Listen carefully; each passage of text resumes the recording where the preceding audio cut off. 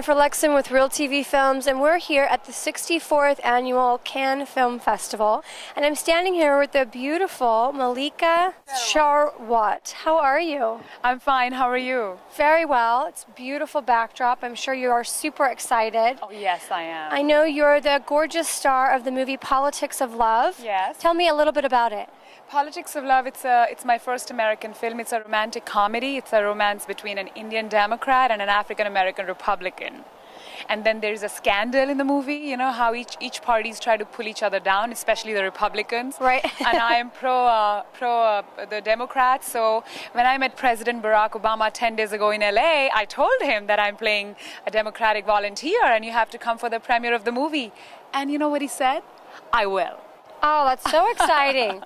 So, well, of course, he's going to want to watch it. It's a very interesting storyline. Yes, it is. So, and this, are there any other film festivals that you guys are going to go to? Are you traveling around to other ones also? I think right now it's only Cannes because the movie's going to come out in July, August.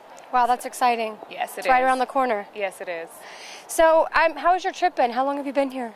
I've been here 3-4 days, and I really enjoyed it. I walked the red carpet for Pirates of the Caribbean. I wore an Eric Tabouche couture dress and went to the Tree of Life party yesterday, and today I'm here. Nice. It's a beautiful backdrop and everything is so great. Well, thank you so much. Is there any other little secrets you want to tell us about the film without spoiling the storyline? Oh, you asked me everything. Thank you. Just come and watch it. All right. Thank you so much. You look great. Thank you. Thanks for watching. I'm Jennifer Lexon with Real TV Films. I know there are times when I stop and think that it's so wrong, that you must be so cold. And if you'll ever be coming home, 2 or 3 words and all we're left with is so long, and we wouldn't get to say exactly how we feel. You've kept